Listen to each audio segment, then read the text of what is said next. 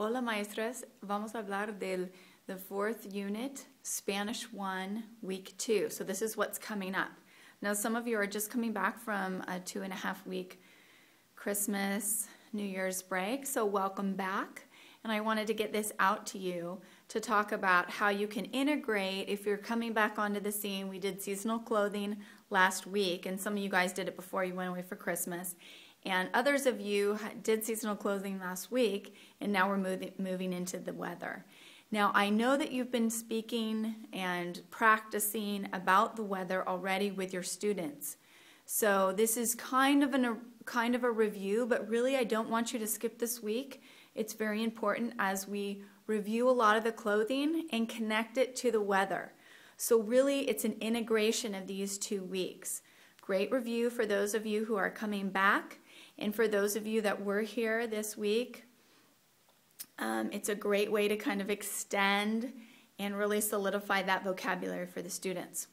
We're going to talk about cuando hace frío, ¿qué me pongo? Me pongo un suéter, me pongo un gorro, me pongo la bufanda. So we want them to really start kind of elongating that sentence and really using the vocabulary in lots of different varied ways. So let's take a look at the different activities throughout the week. First, I want to tell you there's 3 workbook pages. So I will definitely be highlighting those. The beginning, the opening, you want to re-emphasize all your target words, ask those conversational questions, and we'll be talking about seco y mojado. So you want to be integrating that into your conversations. I really suggest that you bring something that's dry and something that's wet to really, it's something new every day. So you are just practicing those target words. Same old thing, kind of in calendar, talk about the time, start talking about, you know, what is your mom like? What is she called? What is her name? Where does your grandma live? So you recycle some of that old vocabulary that we've been talking about earlier in the year. We'll have a new dialogue. Tengo frío. Now, as I did last week, wrote it up on the board or with sentence strips. You want to do that. Change the characters. Don't always have it be the mom and the boy. Have it be la abuelita y su amigo. Change it all up. And don't make a child who's a boy pretend like he's a girl unless he wants to. We really want to make this a safe environment for kids to play and have fun, but not to make them feel more uncomfortable. So be sensitive to that. When you're talking about it, in the dialogue, it's scripted, so it's tengo frío. But you can also say tengo calor. And what does that mean? Me quito un suéter. Me quito la bufanda cuando tengo calor. So you can do it being cold and putting things on, being hot, taking things off. Now, the first worksheet you're going to use on the first day in your vocabulary development. Here's the worksheet, page 32. We're going to be drawing pictures of the different climates.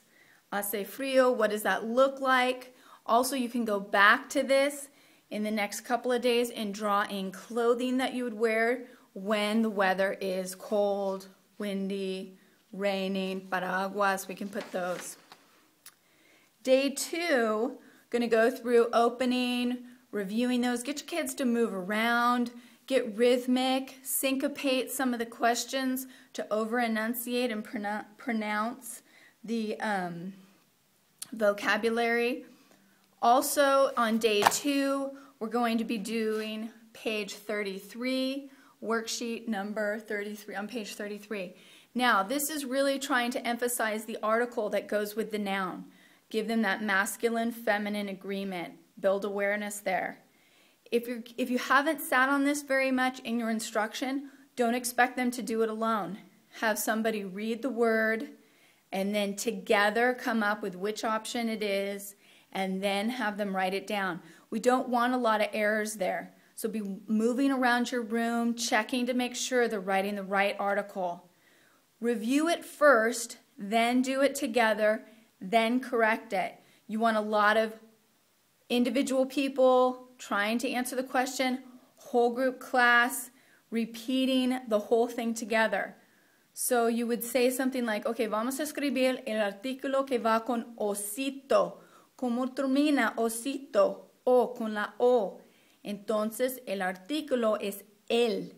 El osito. Todos juntos, el osito. Do you want to go through that? 11 through 15 is a dictation. On day 2, if you look under pronunciation, I give you some words that have an article and the noun that you can dictate. Okay, so this isn't something that you want to correct. See if your kids can generate some good sound to symbol recognition, and then go back afterwards and go, okay, what do you have? You know, vamos a ver lo que escribiste, and then correct it from there. That is day 2.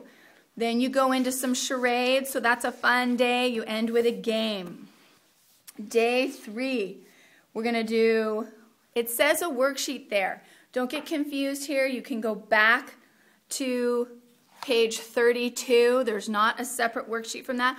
Or you can take a white piece of paper and draw the different climates and clothing that go with that, and they can take it home that day. I actually recommend that. It's good for the parents every once in a while to see some paperwork go home. That's my comment about day 3. Now day 4, and every day you want to be working on the dialogue. Go ahead and change it up, make it fun, bring in your clothing again, maybe bring in a shawl for the abuelita or something fun for like la mujer, a little purse, something like that. Day 4, you're going to do another worksheet. So that is on page 34. There it is. You're going over the weather again, then you're putting a line from the picture or the icon to the words that say that. So if it says hace calor, you connect that to the sun, and then they would draw the clothing they would wear for that day.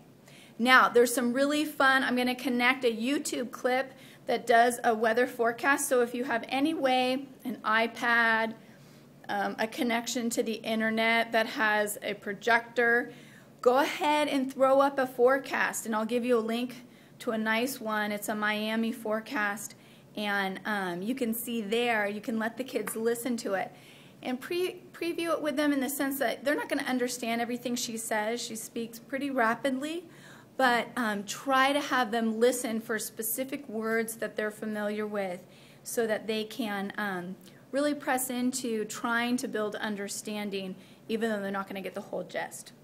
All right, that is day 4, Spanish 1, Unit 4, week 2. Have a great week. Bye.